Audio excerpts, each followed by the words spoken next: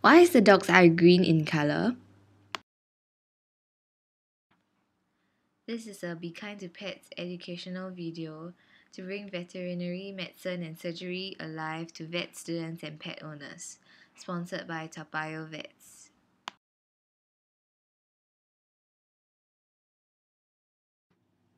There are common signs and symptoms of corneal ulcer in both dogs and cats. They include tearing, watery, red.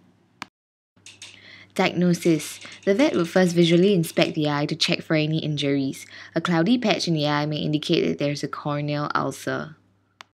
To confirm the presence of corneal ulcers or abrasion, fluorescent sodium 2% eye drops are used to stain the cornea. A fluorescent sodium paper strip is then placed on the eye to detect corneal abrasions. If the orange fluorescent dye turns green, it confirms that there is an abrasion or ulcer on the cornea. Okay, the right eye is tearing for 3 days and inflamed. The cat keeps scratching, but the owner says it doesn't scratch much. Okay, but the owner is worried because it's tearing all the time. Okay, now we check. So we check the eyelid by depressing the eyeball and turn towards the light.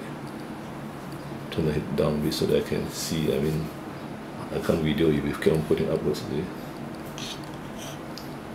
Okay, now the cat has been sedated. It's getting up already. Okay. Okay, see the conjunctival. Then we compare to this side. Okay, this eye, the normal left eye, no tearing. Press the eye flips out, and this one is not so red, it's not so reddish. It's whitish. Okay, you see this one again.